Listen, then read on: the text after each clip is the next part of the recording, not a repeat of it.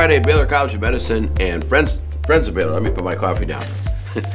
Rough morning. Hey, Will. Too much partying this week. Okay. So I want to start with Teffy Data, the Texas Epidemic Public Health Institute. We do a lot of wastewater sampling, and one of our viewers actually pointed out that not every municipality is covered, which is true and unfortunate. So it would be great if we did everybody. We should do it nationally, but we only get the municipalities that are interested in doing it.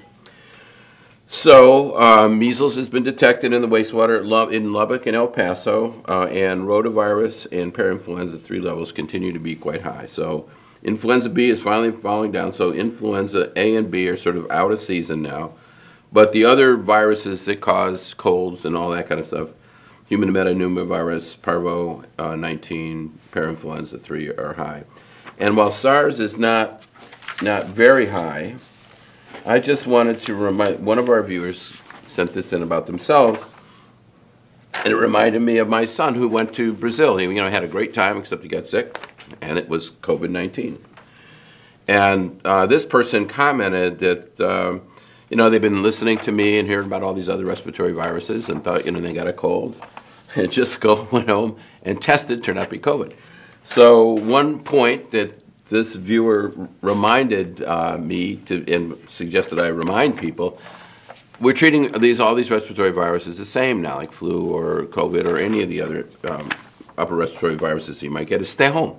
When you're sick, stay home because there's no reason to infect your coworkers. I mean, don't wear a mask, just stay home until you're no longer symptomatic. That is basically the recommendations we have for flu. And thank you to the two viewers who called in those two comments, both of them very smart, very good comments. Okay, so measles is still the main thing going on in the country, although we seem to have an outbreak of whooping cough too, but I'll do that next week. But this week, measles up to 884 cases, 11% are being hospitalized. There are 3 deaths already. And if you look at the yearly measles cases, the biggest number was in 2019, right before the COVID pandemic, was 1,200. Now it's up to 884, and I am sure we will break that record. And it's based on who's got 95% more or more vaccinated. We've talked about this a million times. Our number's at 18. That means that in order to prevent outbreaks, you have to have 95% of the population vaccinated. And the rest of the world, there's plenty of measles around. So if you travel internationally and you have a susceptible person, either you or your children are susceptible, mostly it's the children who haven't gotten vaccinated, they are likely to come into contact with this in Europe, and then all of a sudden you'll get it and you'll bring it in. There'll be outbreaks in your community. Most recent outbreaks are in Louisiana, Missouri, and Virginia.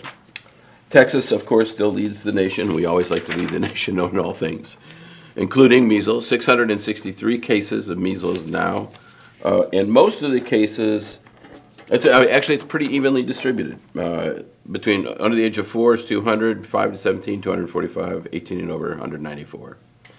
Vast majority, as we've said, are in unvaccinated people. The vaccine is 96, 97% efficacious. So it's the 3% that have their immunity wane and are getting it, who were vaccinated, but the vast majority are unvaccinated.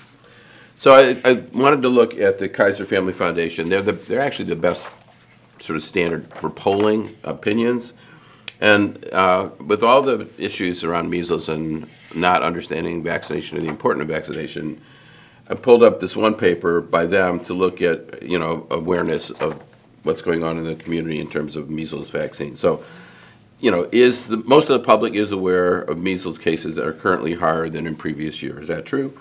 So what surprises me is 56% only. I would think everybody would know this, but only 56% of the country knows that. 28% are unsure, 10% think it's lower than in previous years. So there's still a pretty sizable population in our country who's unaware that we're in the middle of a big outbreak for measles, and some think it's actually less than usual. Now this one bothers me a lot because it says the share of adults who say they've heard false claims that measles vaccines are more dangerous than measles itself, that has increased. So, People, obviously the anti-vaccine world is getting this message out better, because it used to be only 18 or 19% in March 24. In April 25, a third of the population have heard these claims that measles vaccines is actually more dangerous than getting the disease itself, which is I'm not going to say it's stupid, but it's just incorrect. At least half of the public are uncertain when it comes to false claims about measles, saying such claims are either probably true or probably false. So here's one. Measles, mumps, rubella vaccines, also known as the MMR vaccines, have been proven to cause autism. That's the one. It was one person, published in Lancet. It was totally disproved. It was it was falsified data by a person who was working to prevent vaccines, and it was later retracted by Lancet. And yet that one paper continues to go around. So 21% think it's probably true. So that's a problem. 41% say probably false, but only 34% think it's definitely false. All right, getting measles is more dangerous than becoming infected with measles. Getting the measles vaccine is more dangerous than becoming infected with measles. And 16% say that's probably true. I mean, that's amazing. So more people think that you're worse off getting the vaccine than being infected. That's 16% of the population. Vitamin A. I went over vitamin A, what was that, last week or 2 weeks ago? Vitamin A, which is not effective at treating measles. Vitamin A can prevent measles infections. 23% say it's probably true. So that shows you that, the false information, misinformation that's being spread around is getting some traction. There are people who actually believe this stuff, which is why we have problems with getting more of the population vaccinated. 8 in 10 adults and parents say they are confident MMR vaccines are safe. 48% are very confident, 35% somewhat confident, 10% not at all. So that's pretty good. I mean, the one good news is that 90% of the population, of course, we need 95% of kids vaccinated to prevent outbreaks. So 90% is good, but not good enough. And so one of our own, Dr. Hotez, had a recent paper. I've gone through this with you many times, how and our value of 18 means 95% of the population needs to be infected to prevent outbreaks. Well, he published a paper with a bunch of authors in JAMA Network where they simulated how long it would take for measles to become endemic again. In other words, it would be every year all over the place. And without a 5%, it's according to predictions from the simulation module, without a 5% higher measles, mumps, and rubella vaccination rate, MMR vaccination rate, we will revert to endemicity, or become endemic. That's because I've shown you many times, 95% or more is required to prevent outbreaks. We're at about 90% nationally. Some states are much lower than that, but that's going to mean that we're going to continue to have these. A 10% decline in vaccination could lead to 11 million cases of measles. So if you start thinking about what the impact of having this vaccination rate drop, it gets to be endemic, and we have millions and millions of cases. A 5% increase that brought us back up to 95% would mean that we're around closer to 5,800 cases. So interesting modeling, just showing if we don't get our acts together, we're going to have measles endemic again. And when we just, in 2002, eliminated it from this country. Anyway. So this is what else is going on with respiratory diseases. It's pretty much the season is over. These are various years. You can see this season in red, we're pretty much out of the main respiratory respiratory disease season, which is always for flu is always in the winter and ends around March. If you look at COVID data, it's still detected in wastewater, but it's pretty low. And as I just want to mention, because COVID, even though there was a huge COVID season this year, much less than flu, just as many people died from COVID as died from flu, because it's a much more serious respiratory disease.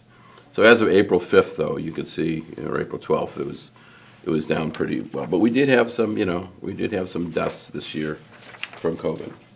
Wastewater activity, it's detectable but low.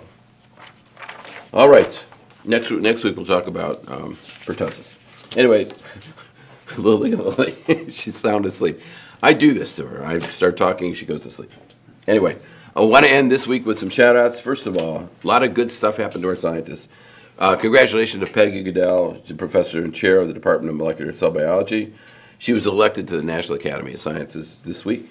She was also elected to the American Academy of Arts and Sciences, the AAAS, last week.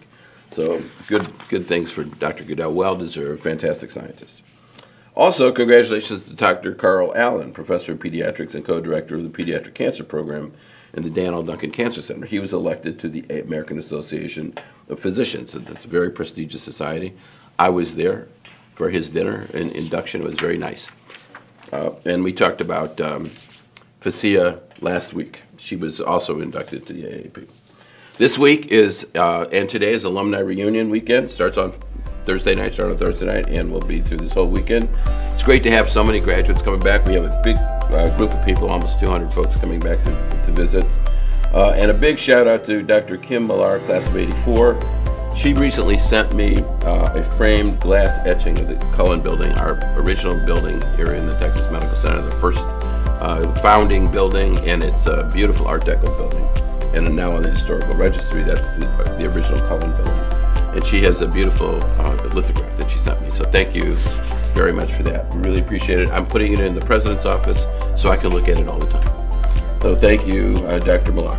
Anyway, have a great weekend. Have a wonderful reunion weekend this weekend for all the alums coming back. And I can't wait to see you next week.